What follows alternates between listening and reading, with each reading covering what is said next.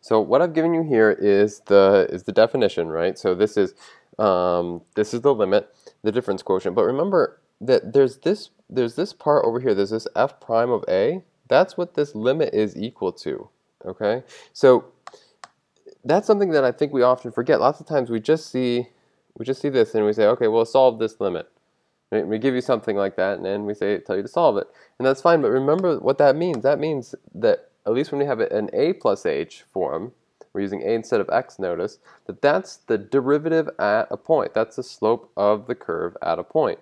And so what that means is that when we have examples like this, we can actually pull more information out of that example without kind of having to do a bunch of obnoxious algebra that we did early on in this chapter. So let's look at this example right here, this limit as x approaches 0, or as h approaches 0, of 3 plus h squared minus 3 plus h minus 3 squared plus 3.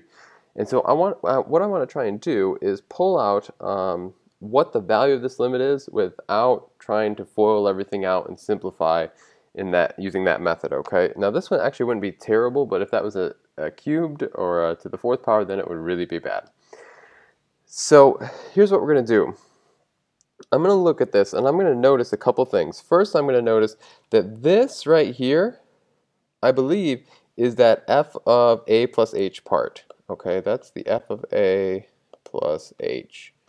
Okay, that means that this piece over here must be the f of a piece. Okay, and so now that we know those two things, I think we can deduce what f of x might be. Okay, so here's what I'm thinking. If this is the 3 plus h, that means a couple things. First of all, that means that a is equal to 3, right? That's in the place of a up here. It also means that my function f of x has to look something like this. It has to have something squared, or x squared in other words. Okay, and then it also has to have, because we got another 3 plus h here, it also has to have minus x. So our function must be x squared minus x. And you might be thinking, well, that doesn't really match up with the other part over here. In other words, if I look at this 3 squared plus 3, that doesn't really seem, at least obviously, to be f of a. Well, let's check. Remember that if we factor a negative out of that, we would get negative times 3 squared minus 3. And I think that matches up exactly with what we think f of x would be. So all that's happened in the limit is before they gave you the problem, they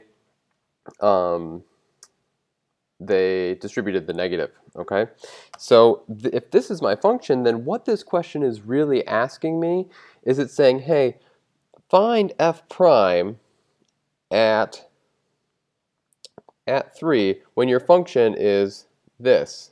Okay, and to do that, we just need the derivative of the function, which is simple enough to figure out, 2x minus 1, right? And then so f prime of 3 is just simply 2 times 3 minus 1, which is equal to 2 times 3, which is 6 minus 1 is 5.